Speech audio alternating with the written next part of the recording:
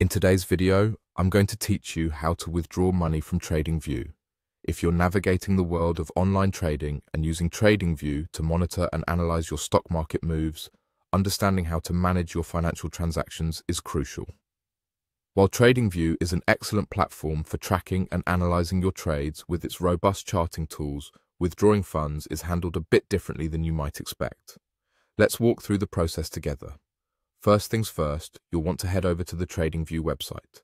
This is where you'll typically spend your time analyzing market trends, setting up your charts, and planning your investments. Once you're there, open up the chart that you're currently working with or want to review. It's important to remember, however, that TradingView itself doesn't handle transactions or funding directly. This means you won't be able to withdraw funds straight from the platform. The key to managing your money lies with the brokerage connected to your TradingView account. To initiate a withdrawal, you'll need to navigate to your brokerage account. Thankfully, TradingView makes this pretty straightforward. Over on the platform, you'll notice what is called the Trading Panel. This is your gateway to managing transactions and making trades with your linked broker. When you click on the Trading Panel, you'll find a list of brokers available and connected to your TradingView account. It's here where you can log into your specific brokerage account. Make sure you have your credentials handy, usually a username and password, so you can effortlessly sign in.